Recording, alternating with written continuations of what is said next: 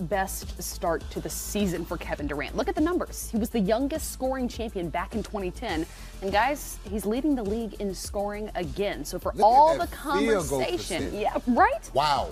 For all the conversation that we've had about how this Nets roster can make it work on the court, there were never any questions about KD. I mean, look, it was a little bit of talk. I happened to be in the building in Toronto tonight. He blew his Achilles out. I was sitting right there watching. It was on the floor. Yep. And in that game, when he was playing, he started off slow. He hit a couple shots, and then he forgot about that Achilles, and he started going to work. Fast forward, you watch him come back, and then you watch him play last year at an all-star level, at an MVP type level, and then you watch him go play in the Olympics, and now you see all these guys who play in the Olympics are struggling, except two, Bam and Kevin Durant. In Kevin Durant game, he's so efficient, and the thing, he doesn't take bad shots. He doesn't force shots. And whenever he wants a basket, he can get to anywhere on the floor that he wants to get and just raise up open 3D. Yeah. He is probably the most efficient scorer that we have in the NBA today, and he's going to go down in the record books as one of the top 3 or 4 scorers of all time. Hey, Sam, if not the best when it's all said and done. We know that Steph Curry may be the best shooter anywhere on the floor, any hand off the draw, all the stuff he's shown us lately.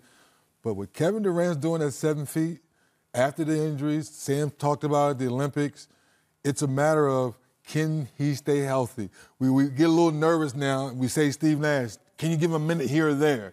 It's like, can you give him a minute here or there? Because are we wearing him down? That's my only concern, Sam, is that forget about the elephant in the room conversation.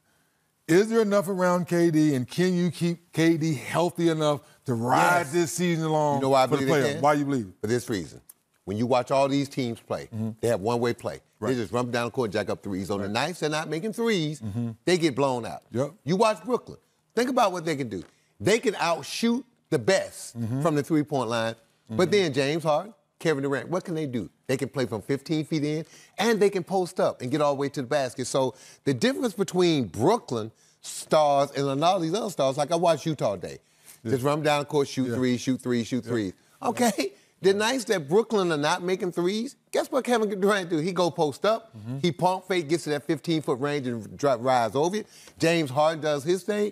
They can score at different levels, so they're different from other teams on the nights they're not making jump shots.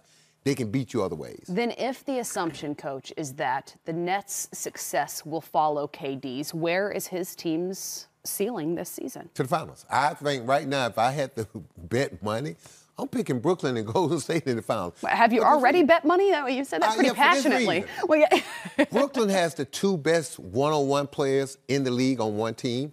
And then Golden State is the best team as far as moving the ball. They got the greatest shooter. And then they got 2 guys coming back that's going to add some firepower. Oh, my God. You talking about a 7-1 guy in James Wiseman and a 6'7 defender and a great shooter in Klay Thompson. I'm hoping at some point, 3D, that Kyrie comes back, because if those 2 teams meet in the final and they're healthy and rested, oh, my God, that could be – it takes me back to when I used to get ready to watch Bird and Magic or Jordan and the teams that he had to beat. It's that type. If those 2 teams can meet and be healthy, man, we can have a finals that's unbelievable. Yeah, must-see TV. If the basketball guys is hearing Sam's dreams, yes, it would be must-see TV, because all those dynamic personalities in play would be on display. One last thing about KD that he's been saying since day one, since the first time I met him, I just want to hoop. And that's the part I think the casual fan don't understand. He's hooping. And he's been doing it from AAU to Sandlot to D.C., Maryland, PG County. He's out there hooping. You guys play in the summertime. That's what people don't understand. We've been doing the summer. People were killing James Harden. Now, James was hurt this summer. Right. Normally, James Harden and Kevin Durant, they play basketball all summer. It never changed. Anywhere. And everywhere. Outside, inside, they just play.